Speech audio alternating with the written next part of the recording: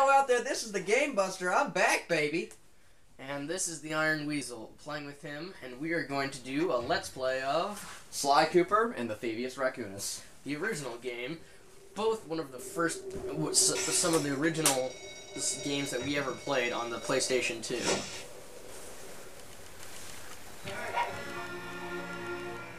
Really? I thought from that flag it was Belgium.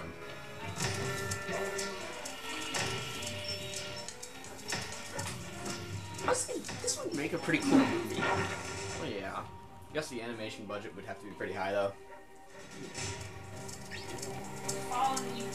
And there's our hero, Sly Cooper himself. Le Police. Alright. Sounds like a Rage comic.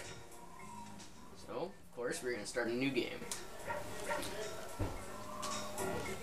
Sly! Come in! Sly! Do you read me? Yeah, I read you. Loud and very loud. Sorry, I'm a little nervous. Trying to break into police headquarters does that. Get over it, Bentley. You're safe in the van. I'm the thief here. I've got to steal that file from Inspector Carmelita Fox. Exposition, exposition. Got their security system totally scoped. Also, a cool thing, if you use your left and right analog stick, you can make them move. All right, I'm going in. And don't forget you got me at the wheel, Sly. I hate Murray in this game. I don't mind him that much. He's not in it too much. It's his voice. It's so shrill. The second one they made it more guttural. So, just some basic controls. Right analog stick is camera. Left is obviously move. Jump. You can double jump too. Hit. Circle is used for other things, and I don't think you've ever used the yes. Thank you, Bentley.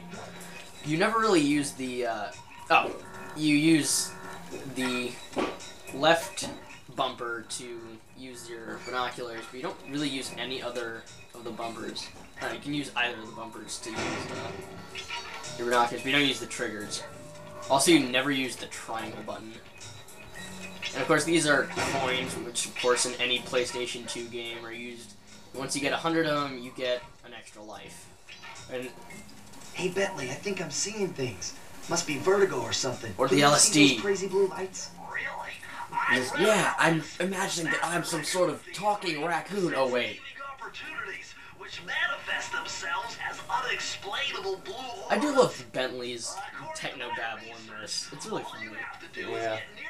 And hold down the circle I love how they're telling each other to hold down the circle button. It's like, what? Do they have buttons on their body? Do they just like hold down their finger on their knee whenever they need to do something? Of course, this is one of the most basic moves, which is edge walk, which simply lets you walk along the edge. Oh, favorite thing to do, killing rats. It's hard though. I also love the credits here. It's kind of funny.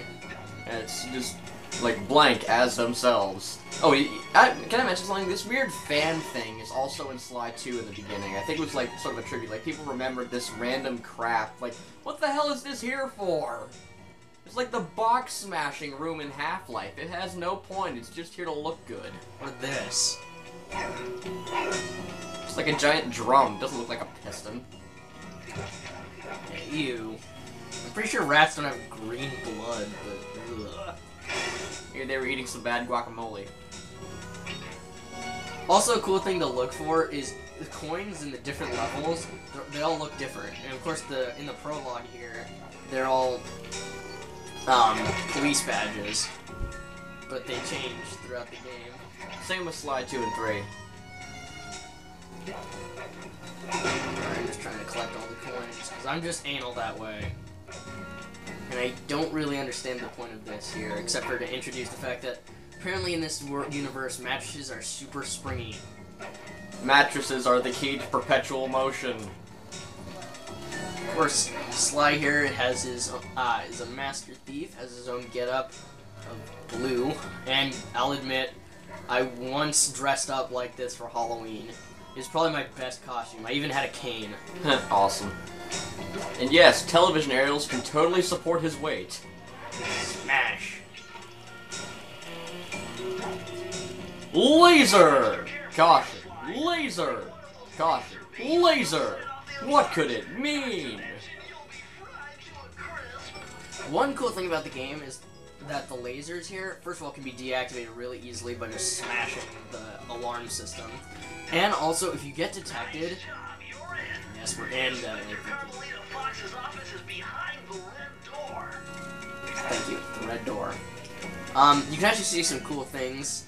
Les wanted. Les wanted. But these are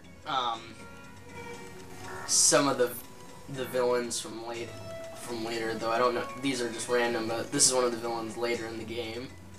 You can do the same thing in the museum in Sly 2. You can see a lot of the villains from the first one are part of paintings. And also a lot of the artwork from the first game is there too. Also, like I was saying, the cool thing about the lasers in this game is they're not instant kill. They...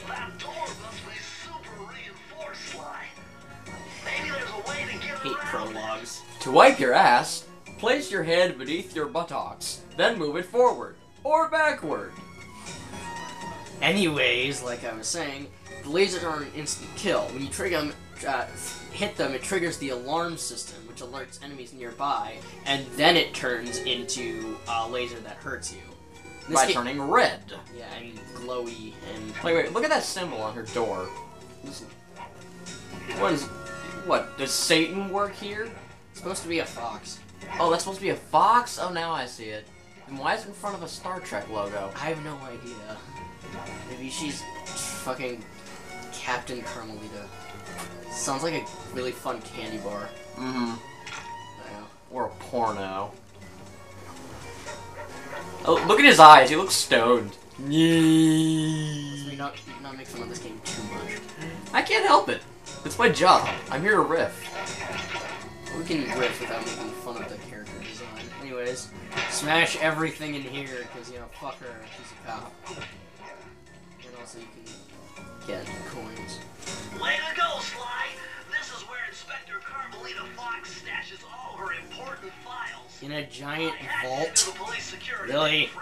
How do you think she got it in here? That thing looks like it weighs a ton. And, wait, they have computers, but they don't store their files on them? Why? Yeah, a simple alphanumeric password would be far harder to crack than a safe.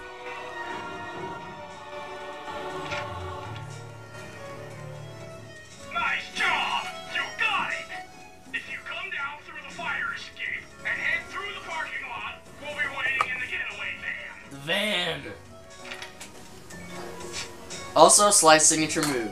Whenever he breaks a safe, he leaves his calling card. His calling card there. And now, allow me to personally introduce the world's worst voice actor. Criminal! I've heard worse. You foolish raccoon.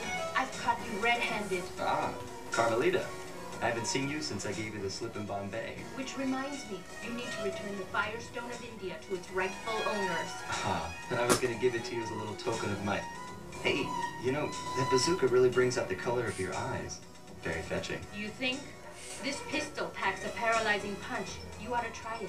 Might snap you out of your crime spree. For a little rendezvous. Told Plenty you. of time for that once you're safely behind It's bars. mostly the I'd love to writing. stick around and chat, but I just dropped by to pick up this case file. I think you've had it long enough. Yes, Sly's a pretty smooth motherfucker. I love the coins just stay suspended in midair.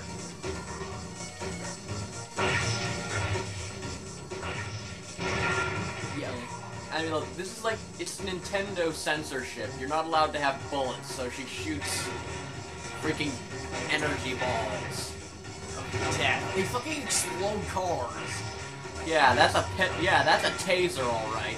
It paralyzes people, but somehow it causes cars to spontaneously combust.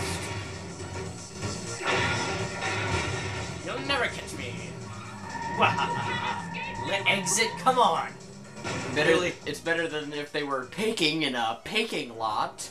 Once again, my gang and I had given Inspector Carmelita Fox the slip. I was surprised to see how well she took it. Finally, the secret police file I've been searching for all these years. With this, I could avenge my family and regain possession of our most valued treasure. It all began when I was just a kid, bouncing on my father's knee. You see, I come from a long line of master thieves who kept all their secrets of sneaking and stealing in an ancient book, the theivious racoonus. Anyone who read it learned to be especially sneaky, which is why we specialize in stealing from criminals. After all, there's no honor, no challenge, no fun stealing from ordinary people. You rip off a master criminal, and you know you're a master thief. Well, on the night I was supposed to inherit the book, 5 visitors came unannounced to our door. My father fought to protect us, but the gang of villains known as the Fiendish Five overpowered him and ransacked our house until they found the theivious racoonus. Our family's manual of thieving greatness fell into their filthy hands. Nice raid They there, tore kid. the book into 5 pieces and split it up, each villain disappearing to the farthest corners of the world to commit dastardly crimes. Broken alone, I was dumped at the town orphanage. There I met 2 guys who became my lifelong buddies and trusted crew. Bentley, techno genius and strategist supreme, and Murray, part-time driver and full-time burden. Together we pledged to track down the Fiendish Five, avenge my father, and steal back the theivious racoonus. I knew I was about to face the toughest test of my life. On this mission, I would either become a master thief like my ancestors before me, or fail and allow my family name to bite the dust. Plotline! Yeah, and of course, the obligatory memory thing, but just to talk about a couple things. First of all, I feel that the voice actor for Sly feels really natural most of the time, and comes off as very smooth, like the character is supposed to. So I definitely admire that in the character. Anything you want to say? Just that some of the writing is spot on and the rest of it's kinda crappy. This gets fixed in the second game. All my complaints with this game get fixed in the second one. Though I do like the story in this one better. It's a little basic at first, but it gets more and more interesting as it goes along. Especially the story of his past, which is, is very kind of tragic for a kid's game. Like, literally, his father gets murdered. Both of his parents get murdered outright. I mean, that's pretty dark. Harry Potter much? Alright, so that's going to be all for this particular episode. We will be back with the first episode of the actual game next time. See you guys then.